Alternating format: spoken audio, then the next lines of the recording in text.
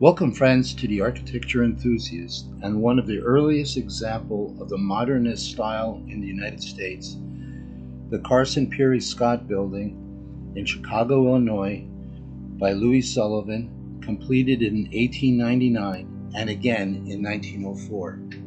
At the intersection of State and Madison Streets, one building with large glass windows and a rounded corner entryway covered with lavish decoration stands out.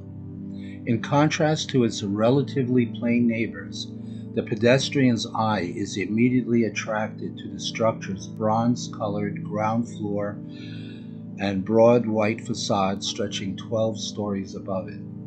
This is Louis Sullivan's Carson Pirie Scott Building, a department store constructed in two stages in 1899 and 1903 to 1904. Sullivan's building is an important example of early Chicago skyscraper architecture and can also be seen as a fascinating indicator of the relationship between architecture and commerce. The building is remarkable for its steel frame structure, which allowed a dramatic increase in window area created by bay-wide windows, which in turn allowed for the greatest amount of daylight into the building's interior. This steel frame structure uses the post and lintel technique to provide a strong, light, and fireproof steel skeleton. The exterior of the building consists of a grid of piers and spandrels that reveals the post and lintel technique that supports the building. The design was the first use of what became known as the Chicago window. At street level, the broad expanses of glass allowed for larger displays of merchandise to outside pedestrian traffic, creating the idea of a sidewalk showcase.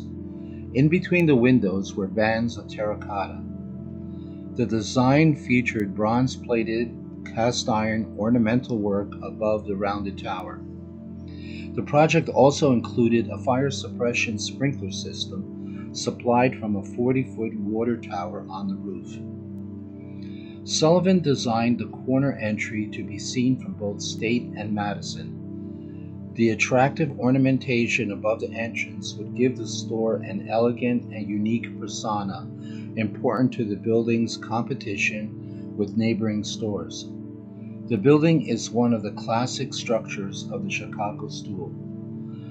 The way this technique was used on the lower floors of the building was so elaborate that it used the natural lighting and shadows to seem almost as if it were magically floating above the ground.